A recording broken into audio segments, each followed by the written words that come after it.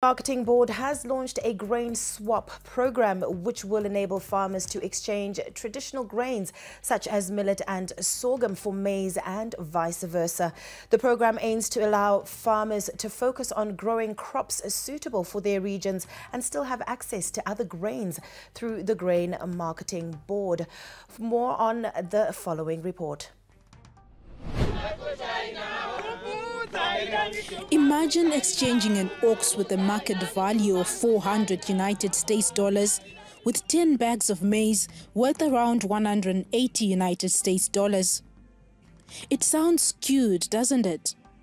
This is what people in Zimbabwe's arid regions such as Musarabani have been doing just to have a taste of the staple grain maize. Zvaita affecta because mombe taita sati kachengeta mombe dzetu zonte zinanzo kumarket zvakanaka but patairima chikafu chekudya nomhuri tichirima iyo mapfunde yaya taizobvapo futi tobva tanotengesa futi mombe dzemudanga asi tarima chikafu chatoti ndechemhuri saka zvaita affecta zvakanyanya because taitsva kuviri kudanga nekumunda.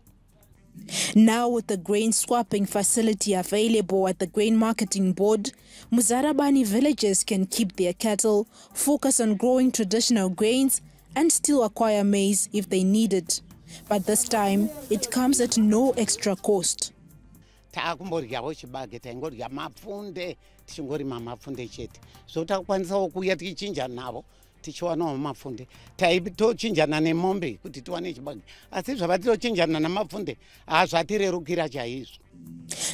is one of the hardest hit countries by climate change-induced droughts.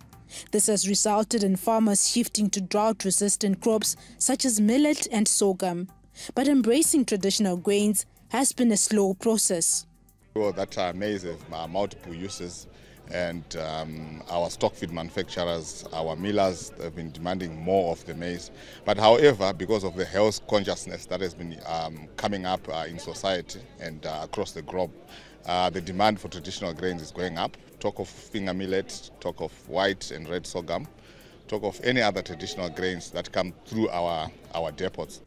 Authorities in Zimbabwe have started disbursing traditional grains inputs to encourage more farmers to grow such crops this season. Last season, traditional grains output was around 280,000 tons, an increase from 76,000 tons in 2019. But still nowhere near the maize harvest, which was over 1 million tons.